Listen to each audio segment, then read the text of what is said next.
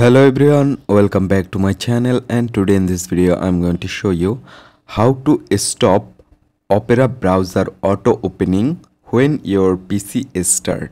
So let's begin our video. So first of all, you just need to open your browser.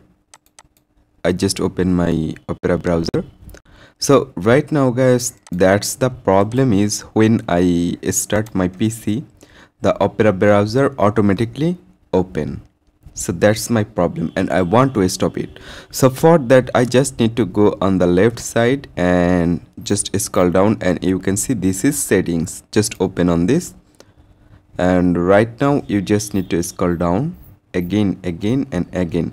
So at the last position, at the last option, you can see run when my computer is start. You just need to disable this option.